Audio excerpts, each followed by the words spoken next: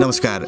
यतिखेर म बारा जिल्लाको जितपुर उपमहानगरपालिका सिमरा टाँगिया बस्तीमा आइपुगेको छु, जहाँ यो दृश्य देखिसकेपछि यहाँहरूको मन भावविह्वल हुन स्वाभाविकै हुनेछ।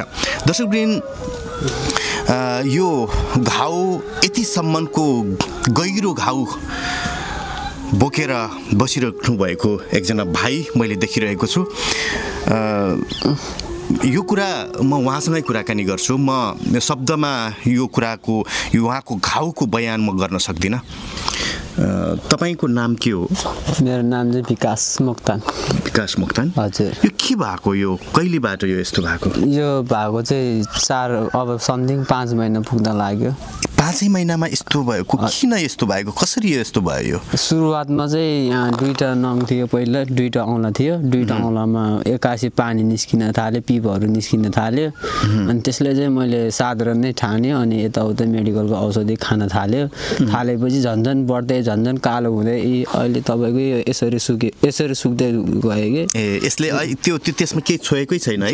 यसमा केही हुँदैन, छोएको जस्तो छैन। अहिले यहाँ पनि छैन, यहाँ पनि छैन। तपाईले अन्त यो घाउ चाहिँ सुरुमा न्यू चाहिँ के भएको थियो? न्यू त्यो आफै पानी बगेको आफै त्यो नङ भित्रबाट पानी आएको, अनि कालो कालो हुँदै भित्र कसैले के मतलब के वन्य जन्तुहरूले कतै टोकेको त्यस्तो केही पनि भएन है? यो चाहिँ आफै निस्क्यो। यो पनि पहिले सानो थियो, अनि यो ठुल्ठुलो आफै बढ्दै कालो कालो हुँदै।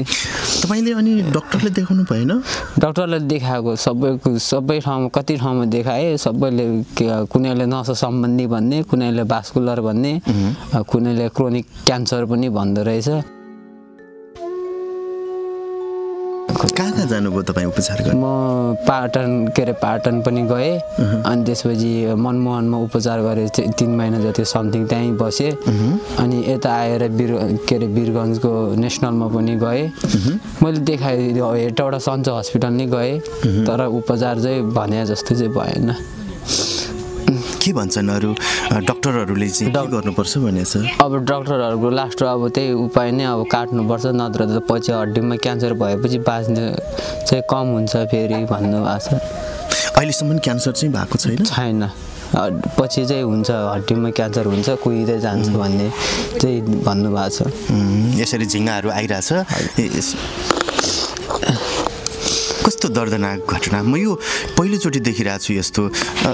यो अनि तपाईँ दिनभरि के गरेर बस्नुहुन्छ त? दिनभरि रातभरि सहन सक्दैन, रुने बस्ने। अब के गर्नु, त्यही दुख्छ है? दुख्छ, धेरै दुख्छ। मुटुमा हान्छ घरिघरि। कति खर्च गर्नुभयो अहिलेसम्म? गयो होला त्यसै समथिङ 20-25 लाख त यसकै लागि गयो होला। घरमा को हुनुहुन्छ? घरमा यो बाबा, अहिले बाबा आउनु भएको छ बाहिरबाट, मम्मी, भाइ छ, सानो भाइ पढ्दैछ, दिदी बहिनी, म चाहिँ 3 वर्ष भयो यस्तै समथिङ बिरामी भइरहेको। के गर्नुहुन्थ्यो तपाईँ? म पहिला चाहिँ होटेलमा काम गर्थेँ, अनि अहिले त के गर्न सक्दैन। होटेलमा नि त्यही हो, सन्चो हुन्जेल गएर थला बस्छ, गर्नै सक्दैन। अहिले बाबा मम्मी कोही हुनुहुन्छ उहाँको? आउनुहोस् न तपाईँ पनि।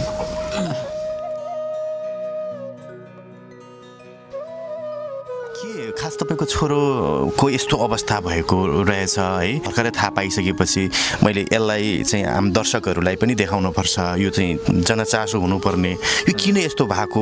तपाईँको छोरोको विषयमा के थाहा छ तपाईँले? छोरी बताइदिनुहोस् त।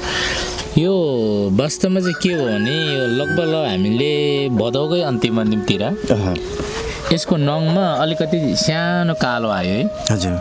त्यसपछि मैले के गरेँ भने, यो औँला, यो पहिला चाहिँ सेकेन्ड औँला थियो, त्यसमा चाहिँ फेरि मैले एउटा मेडिकलमा लगेर त्यसको बायोप्सी हो कि के भन्ने गर्दो रहेछ नि, मासु काटेर टेस्टको लागि पठायो। न यस्तो ठुलै रोगको चाहिँ सङ्केत हो कि भनेर अनि बायोप्सी गर्दा फिजिकली रूपमा सबै कुरो क्लियर छ केही त्यस्तो आएको देख्दैन अनि के भने अनि त्यति गरेपछि मैले माथिको काटेर अनि यसको टाउको चाहिँ सिलाएर यसलाई घर पठाएँ असौजको 26 गते कि 24 गते आउने भने घर आउने भने हामी काठमाडौँ थिएँ अनि 26 गतेतिर होला अनि घर पठायो म घर जान्छु सायद उपचार उतै पनि हुन्छ होला म उतै गर्छु भन्यो त्यसको असौजको लगभग दसैँ यतै मनायो दसैँ मनाउने बित्तिकै ल मलाई लिन आउनु भन्यो है घरबाट त्यतिखेर मैले के भन्यो भने उतैतिर उपचार गर हेटौँडातिर बिरगनतिर लैजाऊ एकचोटि के कस्तो रहेछ देखाउनु ठुलै हस्पिटल भने अनि त्यहाँदेखि यिनीहरू सन्चो हस्पिटल हेटौँडामा ल्याएछ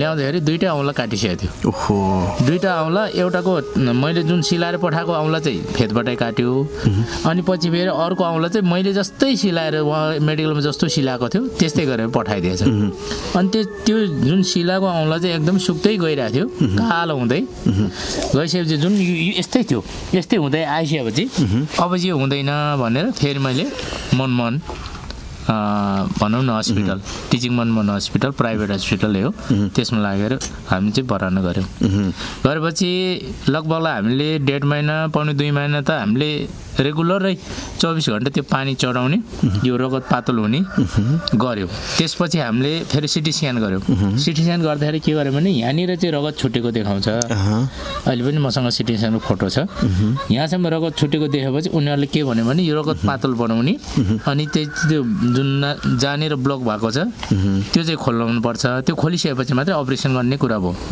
हामीले लगभग 2 महिनाभन्दा बेसीमा हामी अपरेसन गऱ्यौँ अपरेसन गरिसकेपछि उहाँले के भन्छ सक्सेस हुन्छ हुँदैन त्यो हामी जिम्मा लिन सक्दैन भने अब मेन कुरो डाक्टरसँग हाम्रो त्यतिको टाइम त पाउँदैन त्यहाँ बोल्नुलाई आयो राउन्डमा आइसकेपछि के छ कस्तो छ घाउको अब यो उपचार हुन्छ हुँदैन यसको अहिलेसम्मको चाहिँ के देखाएको छ भनेर चाहिँ सोद्धाखेरि उनीहरू पनि अचम्मै लाग्यो सबै फिजिकली रूपमा ब्लडदेखि लिएर लिभरदेखि लिएर हरेक कुरा चाहिँ सबै ठिकै छ मेन कुरो जति दबाई खायो तर तल घाउतिर गएको छैन मेन कुरो किन यहाँनिर बल्ब चाहिँ त्यो रगतको बल्ब चाहिँ बन्द छ अनि कम्तीमा 8 घण्टाको चाहिँ फरकले त्यो एउटा ट्रामाडोल भन्ने झोल हुँदो रहेछ त्यसलाई चाहिँ सुईबाट दिने अनि त्यसलाई चाहिँ जसरी अलिकति निन्दर लगाउने नत्र त मान्छे त उफ्रिहाल्छ एकदम दुखाइ कडा हो अहिले पनि त्यो कन्टिन्यू गरिराख्नु भएको छ अहिले पनि त्यही हो अहिले उपचारमा चाहिँ दुखाइको कमी गर्ने त्यसै छ अब तपाईको ट्रामाडोल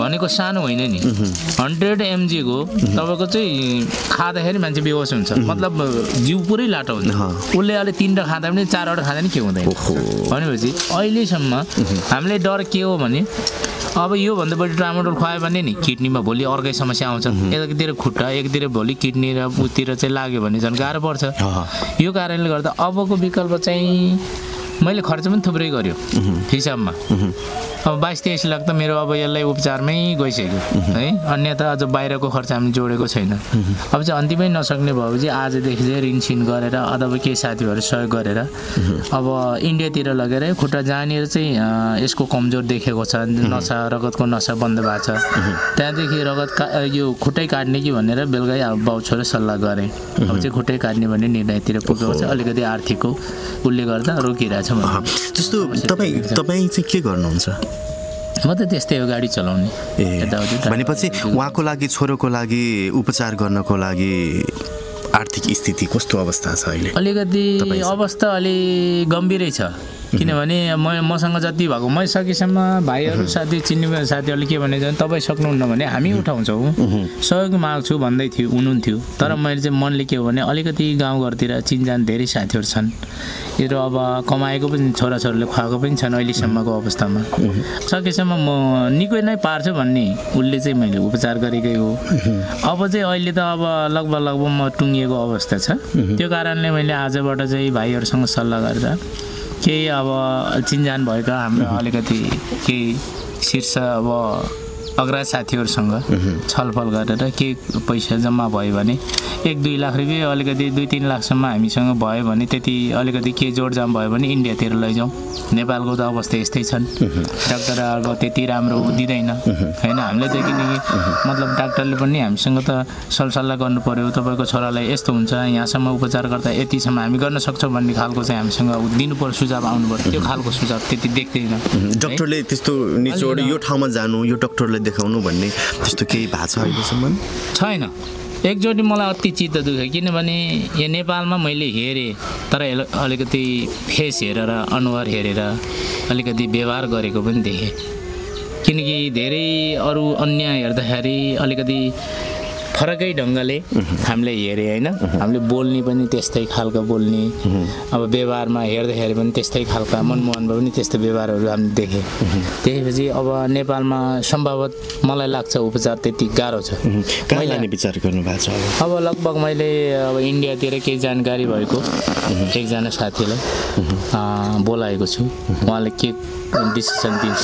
कति खर्च लाग्छ होला छोरोको लागि? यो खुट्टा चाहिँ कम्प्लिटली अब यो त काट्नै पर्छ भन्ने कुरा तपाईँले गर्नुभयो होइन? हजुर हजुर।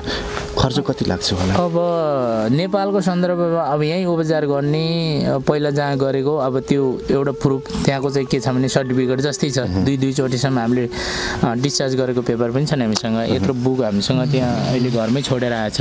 दुखिरहेछ त्यो हिसाबले चाहिँ यहीँ गर्ने अपरेसन हो भने हामीले कम्तीमा पनि समथिङ एकदमै केही चाहिँदैन भन्दा नि 5 लाखभन्दा मुनिले हुँदैन। किन डिपोजिट चाहियो, डाक्टर चार्ज भन्छ, आइसियूको अहिले कम्तीमा नै 1500-2000 त आइसियूमा होला, मिनिममको कुरा है। त्यो त हामीले चाहिँ 5 लाख त एकदम मिनिमम, केही भएन भन्दा नि त्यति चाहिँ हामीले त्यो जम्मा चाहिन्छ। अहिले हामीसँग मसँग भनेको अब वास्तव कुरो गर्ने लाजै लाग्दो भइसक्यो है। दर्शकवृन्द, यो दृश्य देखिहाल्नुभयो, साह्रै नै नाजुक अवस्था छ। अब उहाँहरूले चाहिँ अब इन्डियामा लगेर उपचार गर्ने निधो गर्नुभएको छ। देश विदेशमा रहनुहुने आम हामीलाई हेरिराख्नुहुने दर्शकवृन्दहरू सहयोगी मनहरू छन् भने उहाँहरूले चाहिँ सहयोगको पनि अपेक्षा राख्नु भएको छ। दर्शकवृन्द, यो दृश्य हृदय विदारक यो दृश्य देखिरहँदाखेरि कसैको पनि मन कटक्क खानु स्वाभाविक हुनेछ जस्तो मलाई लाग्छ। यो मलाई पनि अत्यन्तै दुःख लागिराखेको छ। यो अब के गर्ने? अब यो अन्तमा त केही भन्न चाहनुहुन्छ भने आम दर्शकहरूले जसले हामीलाई हेरिराख्नु भएको छ बुवाको तर्फबाट केही भनिदिनुहोस् न। अन्तमा विशेष गरी त मैले अब के भन्न चाहे भने अब जति सक्नु त मैले गरेँ। अब स्थिति यस्तै हो, अहिले आर्थिक मन्दी छ, कमाउने बाटो कहीँबाट त्यतिको राम्रोसँग सेड्युल छैन होइन। छोराको कारणले पनि मैले त्यति उपचार गर्न सक्ने स्थिति भनौँ न, केही रोजगारी गर्न सक्ने स्थिति टाइम पनि छैन। अब माया गर्नु नै मै हो भनौँ न अब होइन। मैले नै डोर्याएर हिँड्नुपर्छ। अब छोरालाई कसरी चाहिँ बचाउँ भन्ने मेरो एउटा ठुलो एउटा रापताप छ मसँग। त्यो भएको कारणले अब चाहिँ के भने साथीभाइहरूले कसैले अब समस्या यस्तो हो, एक दिन मलाई मात्र होइन सबै अब प्राणी जगतमा यो संसारमा हरेक मान्छेले समस्या आउन सक्छ। यसलाई चाहिँ बुझेर कोही साथीहरूले एउटा मनैदेखि चाहनुहुन्छ भने सरसहयोग गर्नुहुन्छ भने सिधै मलाई सम्पर्क गरेर सम्बन्धित व्यक्ति म भएको नाताले म बुवा भएको नाताले अथवा बिरामी सम्पर्क गरेर हामी सम्पर्क पनि दिन्छौँ, मोबाइल नम्बर दिन्छौँ होइन। उहाँहरूको एउटा चाहिँ हृदयदेखि माया गर्नुहुन्छ, संसारमा सबैको एउटा भावनालाई एउटा समेट्न चाहनुहुन्छ भने मनैदेखि सहयोग गर्न सक्नुहुन्छ र हामी सम्पर्कमा रहनेछौँ, सम्पर्कमा हामी बसिरहनेछौँ र सम्पर्क गरिरहन्छौँ। यति भन्न चाहन्छु। तस्बिन यो दृश्य यो कुनै खुसीको होइन, यो साह्रै नै दुःखको यो दृश्य हामीले देखिरहेका छौँ। तपाईँ देश विदेशबाट जहाँबाट हेरिराख्नु भए तापनि तपाईँले यदि यो दृश्य देखिसकेपछि तपाईँलाई सहयोग गर्न मन लागेको छ भने एकपटक थोरै भए पनि तपाईँको सानो सहयोगले उहाँको ज्यान स्वस्थ रहन सक्नुहुने अथवा उहाँको ज्यान बच्न सक्छ भन्ने हामीलाई लाग्छ। दर्शकवृन्द, म धेरै कुराहरू बोल्न चाहन्न, यतिखेर केही भन्न चाहनुहुन्छ बाबु? त्यही हो, अब म भन्न त के भन्नु, अब हजुरहरूको एउटा सानो सहयोगले गर्दा मैले नयाँ जिन्दगी पाउँछ कि भन्ने आशा राखेको छु। त्यही हो अब है। हजुर, निश्चय पनि आशा गरौँ हामी यो भिडियो यो दृश्य आम दर्शकहरूले देखिसक्नु भएपछि तपाईको नयाँ जिन्दगीको लागि थोरै भए पनि सहयोग गरिदिनुहुन्छ भन्ने आश लिएका छौँ। हामी फेरि पनि आउनेछौँ, तपाईको फलोअप फेरि नै गरि नै रहनेछौँ। यो तपाईको अवस्था कस्तो भयो, तपाईको यो डक्टर रिपोर्ट कस्तो आयो, यो तपाईले नयाँ जिन्दगी पाउनु भएपछि फेरि पनि हामी यो तपाईलाई गर्नुभएको सहयोगको हातहरूलाई पनि हामी देखाउनेछौँ। यति भन्छौँ है। हस् सबैलाई।